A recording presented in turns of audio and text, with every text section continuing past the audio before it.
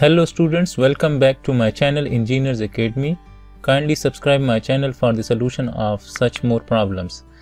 Now I am going to solve this problem. In this problem it is said that the bracket is spot welded to the end of the shaft at point O. Right, so this bracket is welded to this shaft at this point O. So we are required to show the effect of this 900 Newton force on the weld, and we are required to replace the force by its equivalent of a force coupled system at that point O. And further it is said that express this M in vector notation, so we have to replace that moment as a vector representation, right? So now to replace this 900 Newton force by a force coupled system at that point O, what we need to do is that we will draw a force in the same direction as that of 900 Newton force, right? And the magnitude of this force must be equal to 900 Newton force.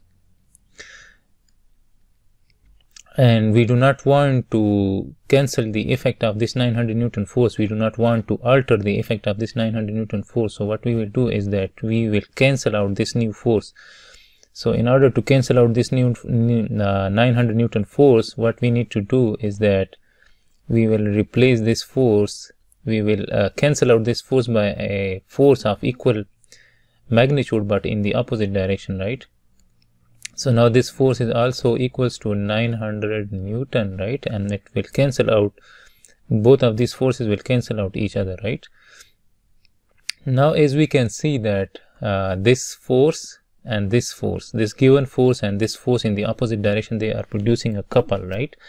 And the magnitude of this couple will be equal to, if I write, then that magnitude of that couple will be equal to this force F, which is 900 Newton, and the perpendicular distance between these two forces, right? So the perpendicular distance between these two forces is this 100 mm, right? And the magnitude of this force is 900 Newton, right? So we will write 900 into D, which is 100 mm. So 100 mm divided by 1000 will give us meters, right? So then this will be equal to 90 Newton meter, right? And now as we can see that both of these forces are producing the moment about this x-axis is in this direction. These two forces are rotating this bracket in this direction, right? In the counterclockwise direction about this point O, right? And if we curl our right hand fingers in this direction, so our thumb will point out in this direction.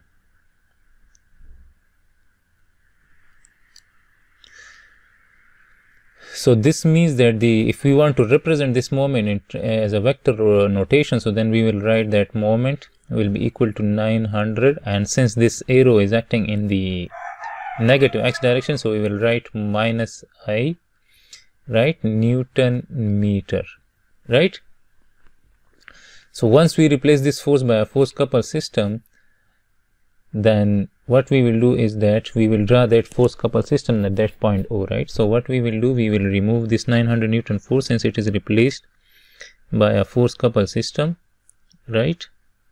It is no more here, right? And then what we will do, we will remove this force as well, right?